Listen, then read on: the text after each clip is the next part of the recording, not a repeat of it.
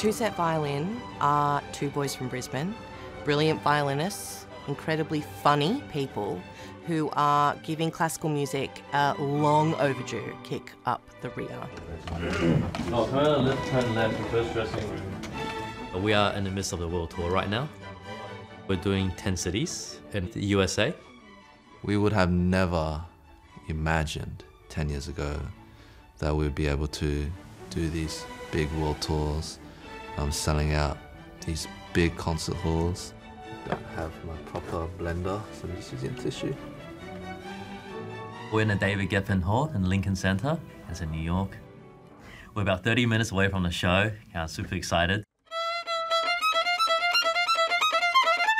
The warm-up kind of consists of just panic practice. Anything that we feel like needs a bit more work last minute. 5 minutes. Normally in a classical music concert, it's like a sea of white hair. And our audience is kind of the opposite, actually. Now it's people that have never heard classical music before. Their celebrity status is epic. Top of their game classical musicians would be green with envy as to their reach. You know, millions of subscribers and billions of views. Are you ready for the two-set workout? Down bow, up bow, down bow, up bow. I don't think anyone really believed that being a YouTuber was even an option, let alone, you know, violin comedy. But they decided they wanted to forge their own path. You know, they've put everything on the line, really, given up everything they know, and nothing's really stopped them since.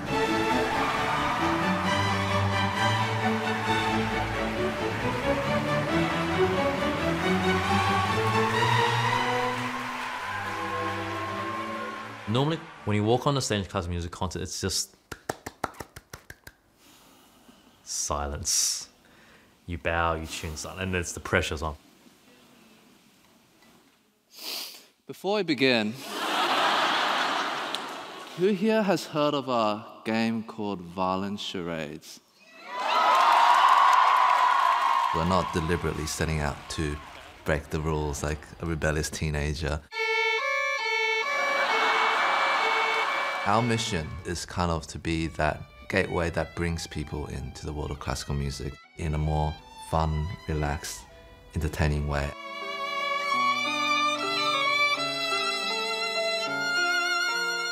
They are very good violinists.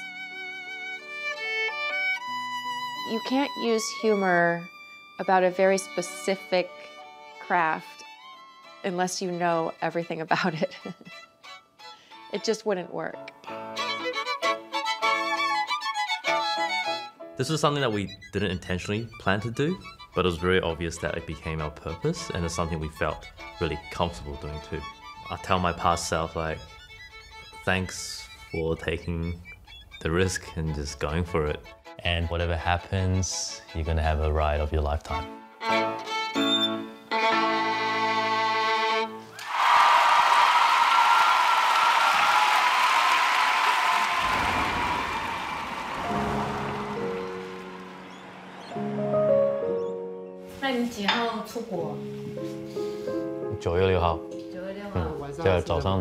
I was born in Taipei, Taiwan, and when I was 12, my whole family moved to Australia.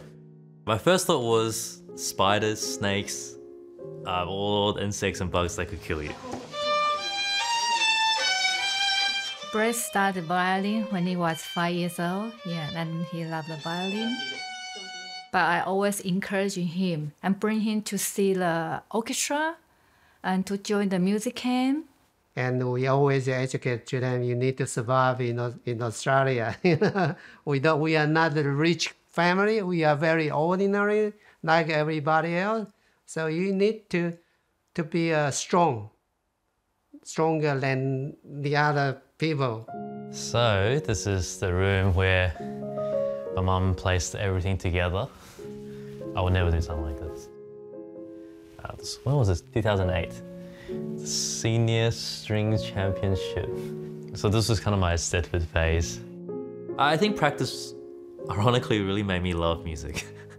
Yeah, because I also think if it was too easy, I may not have appreciated it as much. Down here, I actually have my the very first violin that I played on. So it really comforted me knowing that if you just practice in the right way, without a doubt, you will get the results you want.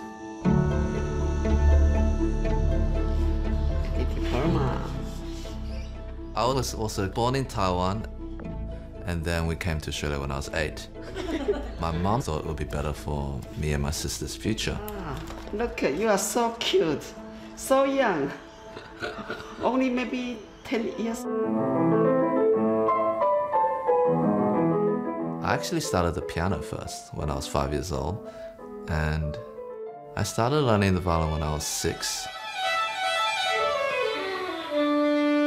When I first started playing, I hated practicing. My mum was the one who really forced me to keep practicing. I don't harsh to you. I always very kind, of course. Yes. Yeah, tough love. I remember when I was young, she put a timer on the piano and said, if you don't practice 30 minutes, you can't eat dinner tonight. Me and Eddie were both really dedicated. I could always hear his violin, which was really loud when we were, children, and I was like, oh, he's practicing again. It's like, violin's quite piercing. This is the report card from grade 7. I demonstrated everything except for life skills. No life skills, but everything else was good. When I was around 12, 13, I really started to fall in love with classical music. I discovered a CD recording of popular classical music like Debussy. It just really clicked with me and resonated, and I found myself so deeply curious and intrigued, and I wanted to explore more. I accompanied him when he was doing his auditions, when he was doing his competitions, his Stedfords, lessons as well. I was involuntarily his pianist for the entire childhood. Oh wow, I'm doing so bad. I actually met Brett in maths tutoring. It's not music related at all, and it's like the most Asian possible way to meet. And, it was like a 3-hour maths tutoring class on a Friday evening. And no one wants to go tutoring on a Friday evening. Whoa, I'm catching up. Oh damn, you're actually getting kind of close. And we just started talking at the back of the class. Somehow we got onto the topic of playing violin. It's like, oh, you play violin? Oh, me too, I play the violin. Next day, we had the Queensland Youth Symphony Orchestra. And then I just hear, kind of down 10 meters away, it's like, hey, it's you from maths tutoring. I look up and it was Brett. And since then we became good friends, yeah. By the time I was 15, 16, I really started considering possibly doing music as a career. And then my mum kind of did the 180 where she's like, you should stop practicing so much, you should study more because you're going to become a doctor, right? I feel like for my mum and my father, they came from backgrounds where their parents couldn't offer them the same things they were offering us. And so I think there was a natural instinct for them to want to make sure the kids are going to be okay and they're going to make the right choices. I knew I wanted to do music when I was around year 11, year 12. I just couldn't imagine myself being in office all day. That's all. Music as your career, we a little bit worry about your future because you need to be a very, very, very good. Like America got talent, Australia got a talent. But once he decide, we are support him. That's very important. After high school, we studied at the Queensland Conservatory of Music, majored in violin. Brett and Eddie were two of our brightest and best students. You can hear the sax, loudest instrument. They wanted to do well and excel in everything. Good to see you. Come on in.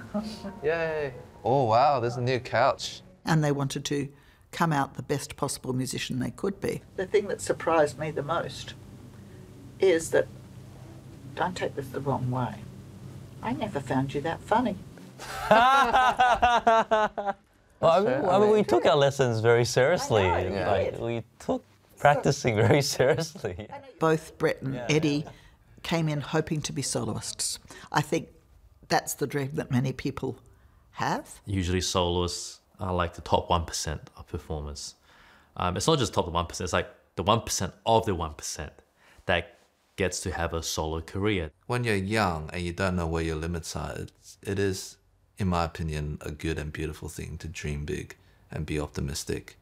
But I can see in other ways it manifests in kind of an unhealthy fear of imperfection. And I myself went through this.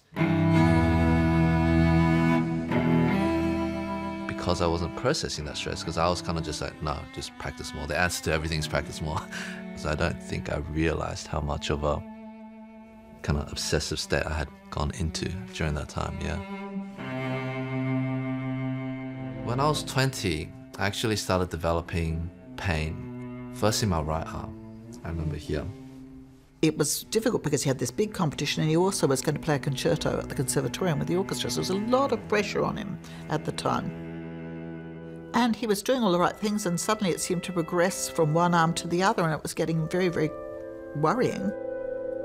And then that same pain sensation spread to my legs, and that's when I really freaked out and panicked. Even to this day, thinking about it feels so unreal. Like he was in a wheelchair and he couldn't move. So the neurologist told me what you have is essentially psychosomatic pain. It is a type of pain where there's no real physical injury in your body, but the pain sensations you're feeling is very real. And so he said, I just need to push through the pain, but keep telling myself that it's normal and it's fine. It was the scariest thing for me to do. But, you know, at that point I feel like I had not much left to lose, so I was willing to try anything. And I was shocked that within 2 days, I was able to walk. I remember it was crazy. I still remember you messaging me, he's like, I can walk. I'm like, what do you mean you can walk?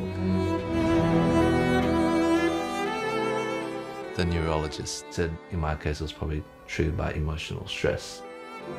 And I realized part of that, perhaps looking back, was because I had gone against my mom's wishes to be a doctor, I really felt that I needed to prove myself and make it as a musician. I truly know that my mom had only the best intentions for me and she loves me so much. But that, I guess, was really digging away at me beneath the surface. It kind of started that journey of self-reflection for me. And it was such a pivotal point in my psychology and my relationship with music. The other day, someone asked me to describe my editing process. In the early stages when I got sick, I kind of took in video editing just as a hobby. I'd be watching YouTube tutorials. It was around the time where Gangnam Style was the first video to hit 1 billion views. And we saw this, whoa, no way. We should make videos, this seems so cool. And that was when we first started experimenting with videos. In the beginning, we were just exploring. We were having fun. It's like a kid with a new toy. It was just so cringy. I can't look at it anymore. When we graduated from the university, I went to the Sydney Symphony Orchestra and Eddie stayed in Brisbane to play with the Queensland Symphony Orchestra. And during that time, Eddie and I were separated in different cities. That didn't stop us, we still kept making videos.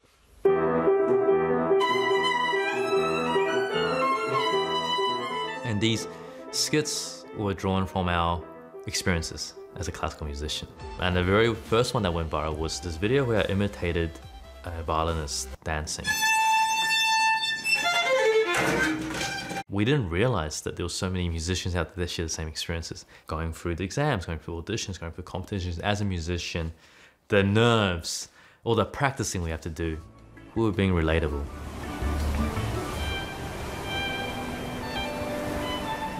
I saw the videos coming out, the views creeping up. I kind of thought, oh wow, they're really serious about this.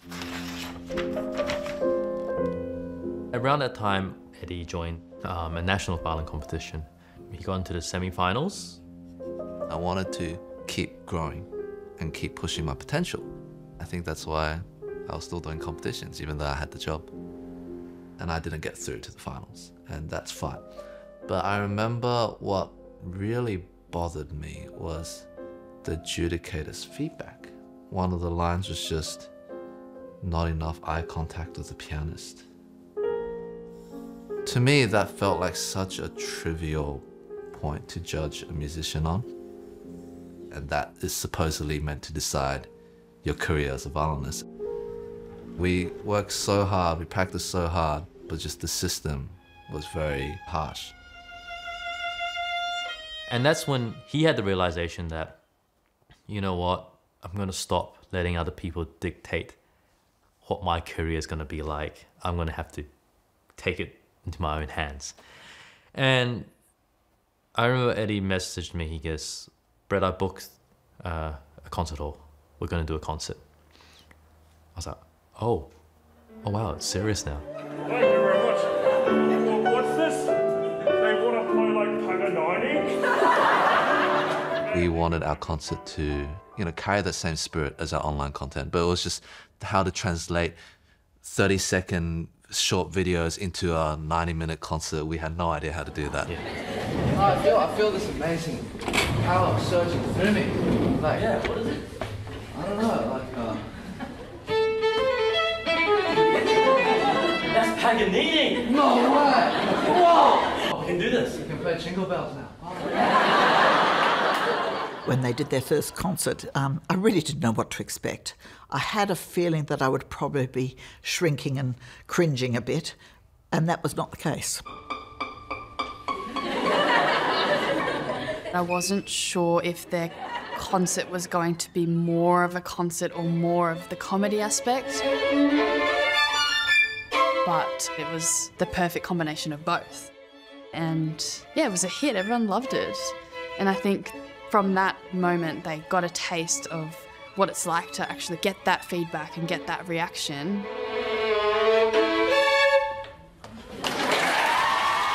And so we took the leap of faith and we both quit our jobs in orchestra and tried to commit full-time to YouTube.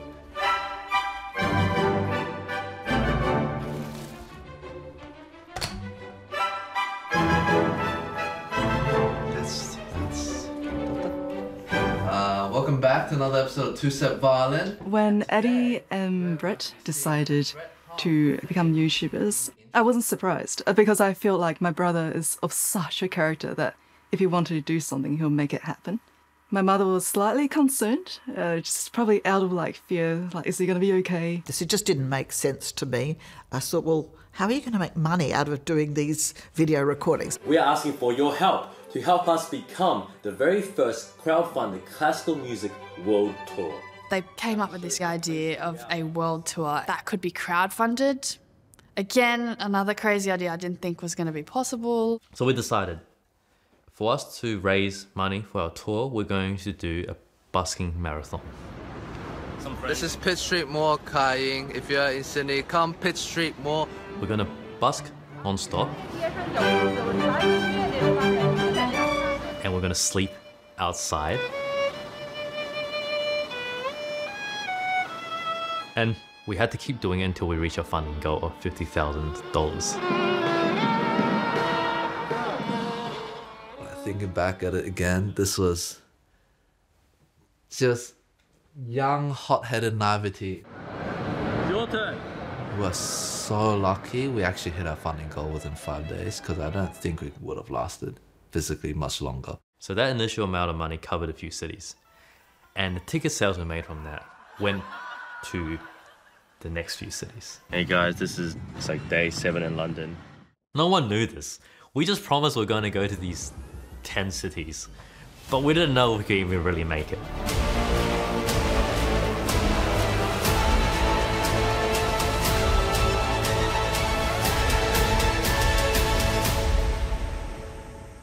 It was just really fun, and it opened up a lot of opportunities for us as we were able to meet different people. That's how we met Hillary, is because of the First World Tour. Hillary Hahn is one of the most legendary violinists today. When I met them back in, I guess, 2018, I think we were fangirling, fanboying, kind of, and then we got that energy out and just started having conversation. We convinced her to shoot a video with us doing a Ling Ling workout. Ling Ling is this fictional character that represents all the ideals of the perfect prodigy. Something you'll never attain and something that your parents will always compare you to. Not like Ling Ling, who practiced 40 hours a day and become doctor at age 5. And the Ling Ling workout is a series of challenges that are kind of ridiculous, that are kind of impossible. What do you think about this combo? I think that would be pretty Oh!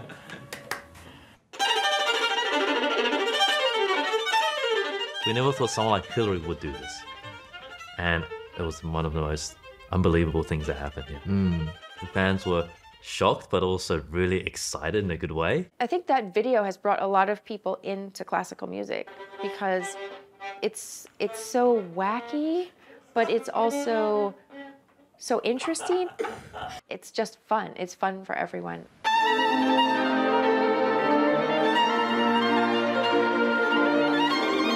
So last year in 2022, Hillary was doing a concert in Sydney, and so we really wanted to go watch her perform live. And then she messaged and reached out, hey, I was thinking maybe you would like to jump on stage with me for the encore. I don't know, I was thinking, well, we can't say no.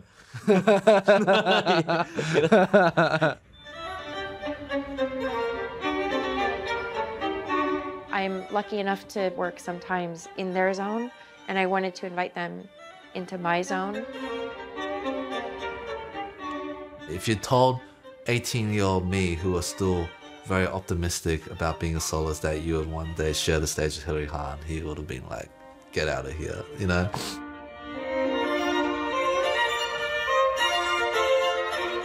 The audience looked at them a certain way when they came out because they know them from the videos that they make. But by the end, I felt like the audience saw them as performing violinists.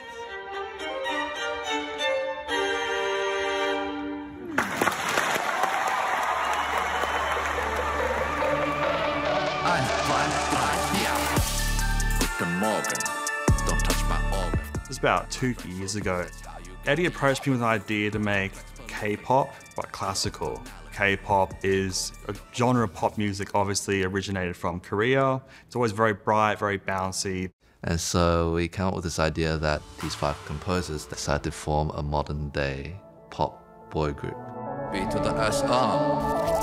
In your era. B to the SM is an acronym for Bach, Beethoven, Tchaikovsky, Shostakovich, and Mozart. And it was really fun kind of mixing in different iconic works on each composer and like kind of weaving that into like a pop format. During that song, we also had a little cameo from Paganini. Paganini was an Italian violinist who was so good at the violin that people believed he might have sold his soul to the devil in exchange for his violin skills. So we were working on a follow-up piece for B to the SM, and then along comes a K-pop group called Blackpink who released a track called Shutdown, and in it they sampled La Campanella by Paganini. In the K-pop world, with these supergroups like Blackpink, we are talking tens of millions of followers. And they're not just followers, they're super fans. Super bands with super fans. They will die on the hill for you. In the shutdown piece, the violin line in La Campanella just repeated the whole way through, no variations. What Blackpink do is incredible. But just from a classical music standpoint, we just felt like there could have been more to it than just that 1 or 2 bars.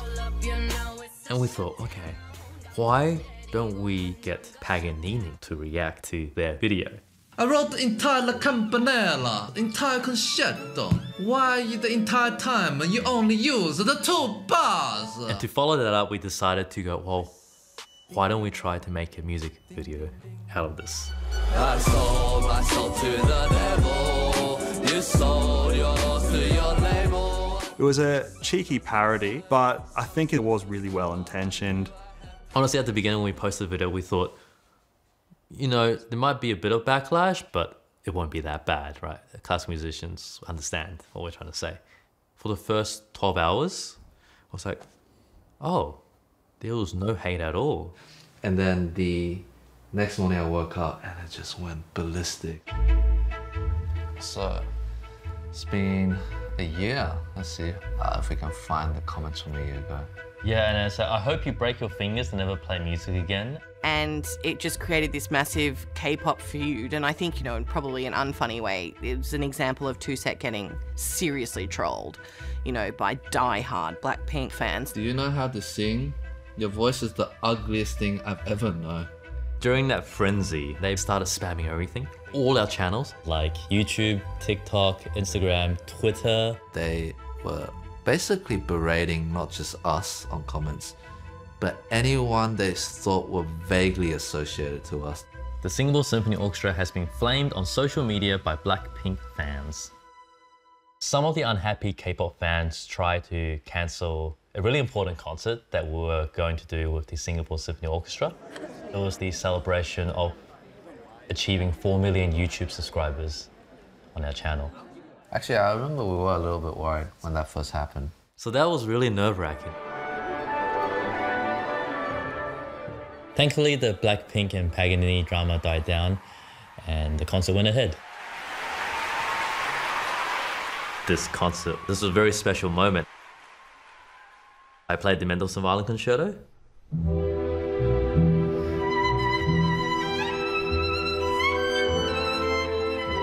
It was kind of that moment when I realized that dream I had as a kid did come true for that moment in time, playing a notable concerto with a professional orchestra.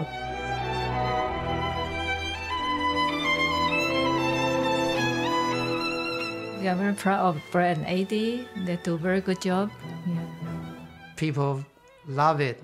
No matter whether you're 8 years old or you are 80 years old, they all love it. To see what an ordinary boy, 2 boys play such beautiful violin.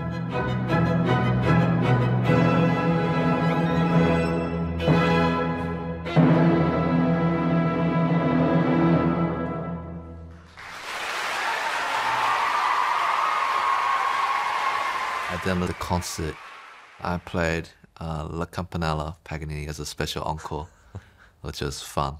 We're going to play La Campanella with more than 2 bars. Eddy Chen.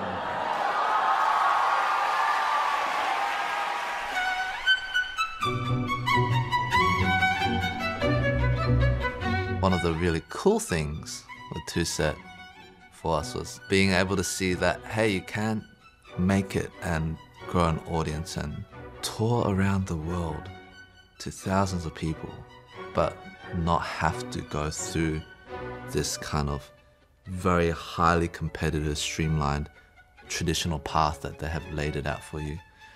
I mean, still massive respect for people that do make it through that way, but I think it's really cool just to know that there are other options.